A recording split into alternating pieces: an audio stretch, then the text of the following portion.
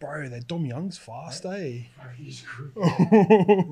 Fuck. Sabi, man. Sabi is probably the quickest. Do you reckon Sabi will catch him? Oh, easy, bro. You reckon? Sabi's the quickest, man, by far. Is he? So he's quicker than Kola?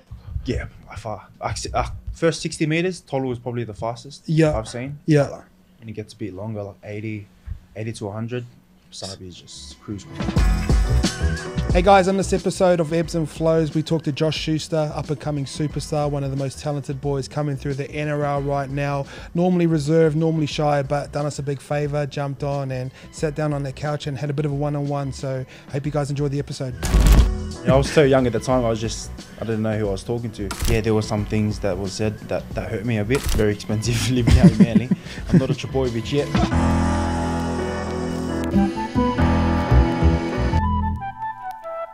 Hey guys, welcome back to Ebbs and Flows, where we talk about the highs, the lows, ins and outs, fares and doubts on and off the field. I am your host, Isaac, but you can call me Ice. Shout out to my brand partner, Sporting News Australia, for helping me bring this production together. Excited today, joined by Josh Schuster, one of the most talented boys coming through the NRL right now, part of the Bird Gang, proud Samoan, and first podcast. Yep, first podcast. Yep. So looking forward to sort of meeting him, bro. Thank you for jumping on. That's all good. My pleasure, man. So we're just going to talk about a few different things on and off the field. Obviously, your name's one that usually comes through the media a little bit lately. But like, first of all, how are you, bro? Yeah, I'm going good, man. Like I said, first podcast, so I'm pretty nervous, but grateful to be here. Yeah, good little game on the weekend. Obviously, going down to Newcastle. We're sort of talking a little bit off air about a few of the boys coming through. How do you feel like your form's going at the moment? Yeah, it's been good. Had a month off. Had to do a reconditioning block. So 2 games in and feeling confident. So with that reconditioning block, was that something that was communicated to you like through Siebes and all that? Yeah, it was actually my decision. I went up to Siebes and said if I can have a month off to get my body right and get a reconditioning block. If I look back now, it's probably one of the best decisions I made. So feeling fit now, feeling confident, and ready to go for the rest of the year. Yeah, you look like you're in good nick, bro. So congrats on that, and appreciate all the hard work. Thank you. The Bird Gang, obviously, I got to train at Manly for 1 year and I got to meet like DCE and pretty good friends with him. You play outside of him in the sixth position. What's it like having someone like Ches there to sort of guide you? He's always very calm, isn't he? Very positive. Tell us about his leadership style. Yeah, I don't think I can really put in words what kind of impact he's had on my career so far. As you know him, you're pretty close with him. He's one of the best blokes, man, off the field.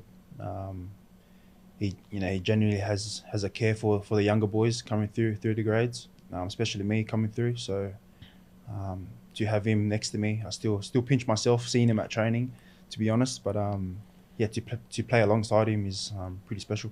What's the best advice he gives you? Is he more so a mentor on the field? Because obviously he plays his own style, and I know you play your own style of football too. And I feel like Manly have always just had very talented footballers that can play outside structure. You're one of those guys. I think Ches is one of those guys. What's some of the best advice he gives you on the field? And then we'll talk about off the field a little bit later. Yeah, for on the field, his probably main thing. His main advice to me was just to always back myself.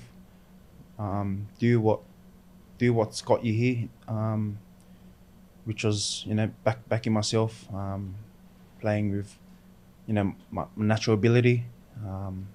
I think his probably main advice was just back myself and play what's in front, and the rest will look after itself. Yeah. So we'll talk about your upbringing, the style that you play, and I think it's obviously very unique. Like, you're a big body, super talented, soft hands. We'll talk about tempo like a little bit later. How did you come to be the player that you are? Did you look up to someone? Did you have older brothers that sort of played that style? Just playing court touch? Yeah, court touch. Ever since I was young, man, I've always done everything with a football. I've always slept with a football when I was young. Every time I used to go primary school, I used to have no books in my bag, just a footy ball and footy shorts. So sounds like all the footy boys, I reckon. But I've always had a big passion for the game, man. I've always loved footy, done everything with football. So I think passion's a big thing for me. I've always loved the game, loved watching it, and I've actually had two brothers. I think you played with one. Yeah, Peter. I played with your brother. Yeah. Yeah, and I think they've paved the way for me since I was young, and especially my dad. He's always just, probably grounded me with the football. So, yeah, if it wasn't for those three, I wouldn't be here. Who was your favourite player growing up? Billy Slater, man. Oh, was it? I was a big Melbourne Storm fan when I was young. Used to love watching the big three. How Yeah. they, done their stuff. But yeah, Billy Slater was my favourite player, man. Yeah. So what sort of age you got to the point where, like, obviously you said, like, you had older brothers that were doing, like, pretty good things. Yeah. What was the age where you sort of started to realise maybe I could make it? And how did you get from Liverpool to Manly? Because it's obviously you're in a catchment area. Potentially you could go Parramatta Juniors, you're at Westfield Sports. You could have gone to Penrith. Why'd you go to Manly? I played for Mounties at the local, and I was a Parramatta junior growing up. I was playing with, like, Matt Dury, Stefano, Yutukamanu, boys like that. And it was actually at a Parramatta trial where I had a random phone number that called me. And it was actually Bob Fulton. And just an immortal, just casually calling. I was so young at the time, I didn't know who I was talking to. And then he said, we watched one of your games and we'll love to have you at Manly just for the trial. So, ever since I'm there, I moved to Manly, and I loved it there ever since I was 14, 15, yeah. Yeah, so obviously, pretty crazy that you've got contact. What was the types of things he was saying to you, or did he just make you feel wanted? Like, what was the types of conversations? Because not many people get to have a chat with him. Yeah. I sat down with my family at the time, and they explained who I was talking to. Sat down with the Fulton family, Scotty Fulton. He was our recruitment manager at the time. And I think they just, spoke to me and told me that I would be a good fit at Manly. And a whole group of us from out west moved at the same time to Manly, which is comfortable for me, and probably the best decision I made. Yeah, because there's not too many Islanders over there, is there? Yeah, well, now it's probably the whole Northern Beach is the Islanders now. So, at the time it was really good, but if I look back at it now, it's pretty special to have all the boys there. Bro, who was a big part of your development? Like, bro, when I watch you play, and like I played half as well, like the amount of tempo that you can play with, like I don't see too many people know that at your age, you know what I mean? They sort of learn it as they get a little bit older. You played with a guy like Fozzie, who's just over the line and quick all the time. Bro, who taught you that? I think back to my childhood, I've always just loved playing touch football. Used to try new things, flick passes, all stuff like that. I think it just comes naturally, to be honest. I haven't really worked on my tempo stuff you're talking about. You haven't? No, I haven't really. I think it just came naturally through the juniors and stuff. Just tried everything, and I think it just crept in my game, to be honest. Yeah. Because, bro, it's crazy to watch, and I was like, bro, it's amazing to watch. Like I said, like you played with a guy like Fozzie, and obviously you're trying to get his position over time. But what were some of the lessons you learned from playing outside of him when you were his back rower? Oh, it was very. He's very strict, man. If he wants something, you have to run that line for him, or else he's gonna give it to you after. But man, it was a pleasure playing with Fozzie, man. He's the ultimate professional, as you know. He's been in the game for a while, and if you don't listen to him, you gotta get ready for a spray. So, he's probably one of the best blokes I've played with so far in my career. How are you trying to find the balance between obviously naturally gifted and like structure and the fundamentals of the game of like completing sets and kicking? And I know you got like brilliant touches in you, but do you know how to find that balance yet, or any of your coaches talking about that balance yet? Yeah, we've been talking about it for quite a bit now. You're listening? Yeah, I'm trying to listen actually, but I'm more of a eyes up footy. No matter what the coaches tell me, just play what's eyes up, like what's in front of me. I don't really listen to the coaches, to be honest, but in a good way. But I just play footy, man. That's just my thing. I'm not scared of trying new things. Yeah, I've sort of your name's been sort of tossed up in the papers a little bit lately, and you're sort of talking about being a bit more professional and taking on that. And you said you're at a crossroads in your career at 21. It's kind of, you know what I mean? I don't really, but like what's some of the lessons you're learning off the field to be a bit more professional? And I heard Brad Fittler talk about you where you live in Liverpool and you train in Manly. Are you going to think about moving over, or are you happy where you are? Do you feel more complacent out there? I'm definitely happy where I live at the moment. Trying to save as much money as I can living with my parents. Because, you know, it's very expensive living out in Manly. I'm not a Trbojevic yet, but hopefully one day I get to move out Manly, because obviously, you know, the travel takes a bit out of you. But talking about footy, but the professional side of things, I'm starting to realise now that you can't really, there's no place to hide on the NRL field. And just learning along the way where like you can't really rely on your natural ability and your talent, because it's only going to get you so far in a way. And I think I've come to realise that now as a professional athlete. And there were some things that was said that hurt me a bit, but that's the reality of it. I had to make a choice and a decision, and I made that. So what were some of the comments that hurt you? Like saying that I need to get a release for Manly, stuff like that. And I'm talking about my salary, and it's just stuff like that really was unfortunate, but it's out there now, so I just got to move forward. So you sort of, when you start to hear those sort of things, I've seen you sort of take a break from things like social media. How did that help you? Definitely, helped me a lot actually. Was off for 2.5 months, so not reading stuff like that helped me a lot. So I just had to put my head down, and you know, if I knew I had to work hard, the results will come. That's a pretty mature decision to make. Must be hard at 21. So like I'm here like 34, and like I've never been in your position in terms of talent in NRL, but like we've copped a lot of criticism, and I sit here at 34 and sometimes I don't even know how to take it. And obviously you always want to bite back at different people, but I think it's a pretty mature decision that you've done, bro. So it's pretty good on you. So your debut, bro, pretty exciting time. Went up against Benji, one of the greatest shout outs that you could get from someone who plays a similar style of football to you. Talk us about your debut game. Were you nervous? Were you excited? I wasn't nervous, to be honest. I think it's a confidence thing, man. I love playing footy, man. And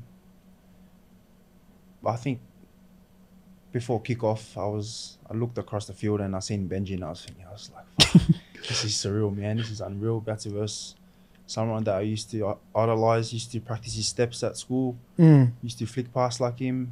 But to said what he said after my first game was pretty surreal. So your coach at the time, obviously you built a pretty good relationship with him, and you kind of went through your little off season and he was spending time with you.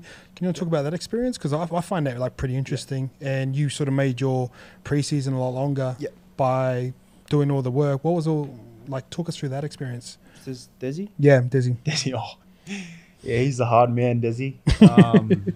He's a different cat, man. I think the best thing about him, he just says it how it is. He doesn't beat around the bush. Do you like that? Yeah, at the time I didn't really like it because I was a bit uncomfortable, but I see where it was coming from. But for him to stay back and to help me, even when he got sacked, he was still helping me train in the off season. So I think that speaks volumes about his character. Was that awkward? I think it was, but knowing Des, he genuinely has a care for his players, and to have him by my side, to still train me, take his time out of the day, which meant a lot to me. And What about your coach now, Siebes? He was there when I was there, and I enjoyed his company, and I enjoyed his coaching style. Very much Melbourne-esque. He brought that whole style to Manly, and at the time, Manly was going through this transition phase with Trent Barrett, and we had all the old boys there like Stewart, and they ran the club, and then he was trying to do all these things. But I think now it's his team. He's got a great coaching staff around him. What's some of the things you like about Siebes' coaching style? He's probably the opposite of Desi. He's a bit laid back, Siebes, as you know.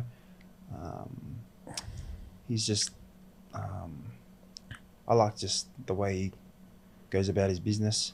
He's just calm. Let's more the senior boys take control, and let us play footy. That's probably one of the best traits, I reckon. Just let us play footy. Yeah, for sure. I remember when I had him as a coach, like he had a great eye for detail too. Yep. Like, and they were all like sort of really small parts in your game, and he'd always call you out on them, but he always done it in a like super respectful way. Yeah, he was never trying to embarrass anyone. But a really smart guy, isn't he? Yeah, he's really good. Yeah, We've got actually got good mixture of our coaching staff. We've got Jimmy Dimmick. He'd be perfect for you, wouldn't he? Yeah, definitely, especially for the Islander boys. Yeah, Jimmy, and we've got Shane Flanagan as well. So it's a good mixture we have at Manly. So. What's Flanagan's strengths? Is he like the people person? Yeah, he's our attacking coach. Yeah, very smart coach. He plays to all our strengths. You know, having Turbo at the back, Ches, me, and as our spine, and Croaks.